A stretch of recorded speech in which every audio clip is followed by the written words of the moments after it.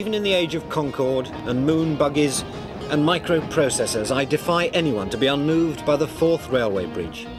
It was built at the end of the last century, and if you want to make one for yourself, the recipe is 54,160 tons of steel, 740,000 tons of granite, 48,400 cubic yards of stone, 64,300 cubic yards of concrete, 21,000 tons of cement, and 6.5 million rivets.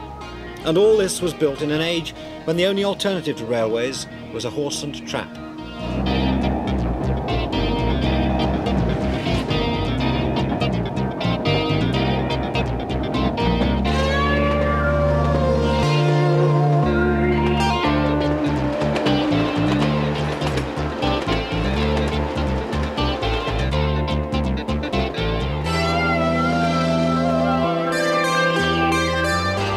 It's only when you're over the Forth Bridge that Scotland really seems to begin.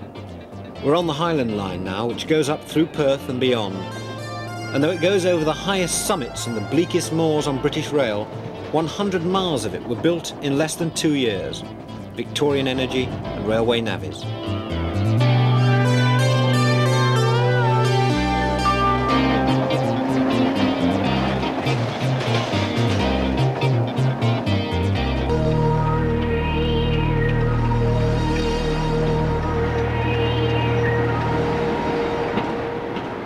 Inverness.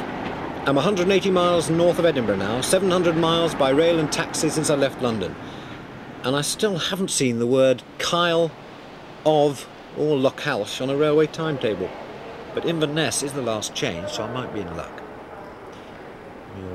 Dingwall, Luca, Canal, Shellak, Strathcarron. Ah, there we are.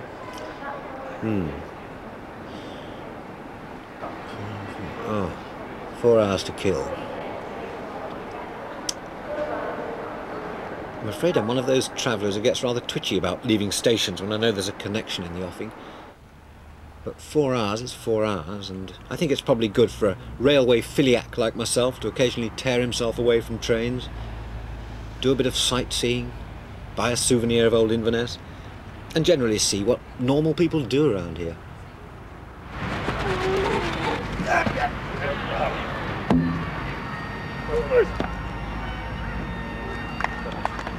Very good touch from here. And we're going to see if it's gone ahead of the last one. Which is what brought me to my first Highland Games. I always thought they were huge affairs, but this one's quite cosy, really. It's a local occasion, very friendly, but they do seem to have 20 or 30 events going on simultaneously, which looks a bit dangerous. I don't know how many Highland dancers get killed by flying hammers in a year, or tug-of-war teams decimated by shot putters, or spectators squashed by freshly tossed cabers. The railway to the Kyle of Lochhalsh. In summer, a converted 1897 restaurant car serves as an observation coach. The tide is out. There's also interesting sea and shorebirds here, particularly the grey heron. On the right-hand side, we have the Black Isle. Here, devotees of fine landscape can see, and courtesy of a special British Rail guide, hear about the passing delights. Yeah, it's a grand car. Do they have cars as luxurious as this in the States? I've never ridden on a train in the States. You've never ever been on a train in the States? Jean Mackenzie, on the other hand, has been travelling this line since the year it opened, 1897. I went out in a ferry boat to a one of McBain's big boat, and took me to Strow, and then I went on to Inverness and Glasgow. Ah, and this, when was that? How many years ago? Oh, that was when I was 14. How old are you now? Oh, there. Yes. I'm only 99. Only 99? Oh, a slip of a girl. Oh.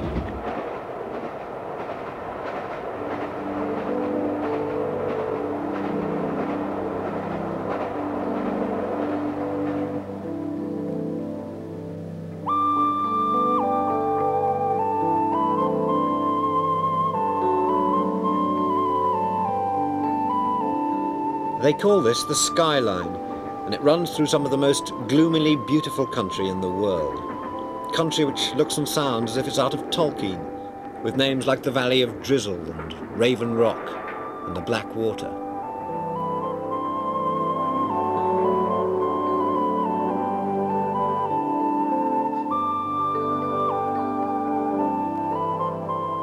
The lochs and lonely crags and empty moors it passes through are thick with legends of giants and beasts, and one particularly fearsome witch known in the trade as Hairy Agnes.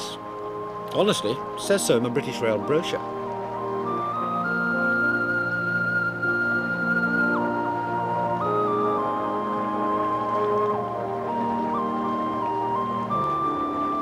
The last 10 miles to the Kyle, which looks so deceptively idyllic, took 4 years to blast out of solid rock. There are few lines in the whole of Britain which were as hard won as these.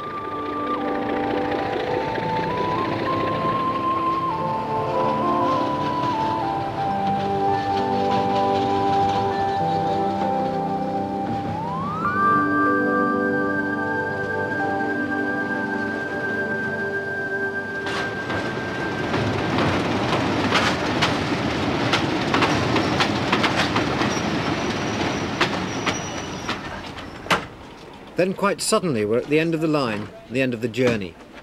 In 3 hours and 10 minutes we've crossed Scotland from the North Sea to the Atlantic. Along the station dozens of backpacks rise into the air like a medieval army preparing for battle. This is, believe it or not, Kyle of Lochalsh. And there, 785.5 railway miles from Euston, is the Isle of Skye.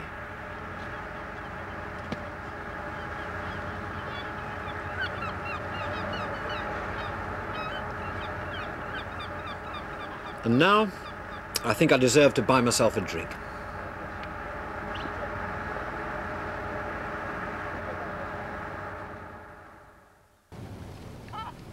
I suppose there can't be that many people who come to such a beautiful and remote corner of northwest Scotland just to keep a business appointment, especially on a 4-day train journey. But there are priceless objects in the Kyle of Lochalsh which you can't get anywhere else. Now then, where was it? Past the post office, telephone box on the right, and there we are. Michael Palin from London. Oh, right? pleased to meet you, Mr. You got Palin. the note, did you? Yes, Right, sure, it all arrived okay. Have you got it ready for me? Yes, I've got it all ready for you. I don't know quite whether you realise how big it is, though. Oh, it doesn't matter how big it is, you know, so long as it's there. Oh, great moment this. There we are. Oh, that's fantastic. Yeah.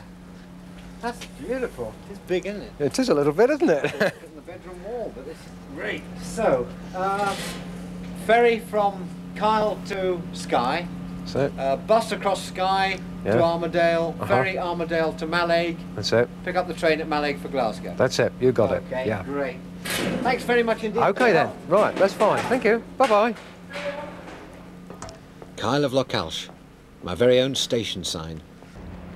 You see, train spotting is all about collecting, whether it's numbers or Southern Region buttons or the sounds of Flying Scotsman. It's wanting to have a part of something which is, for better or worse, in your blood.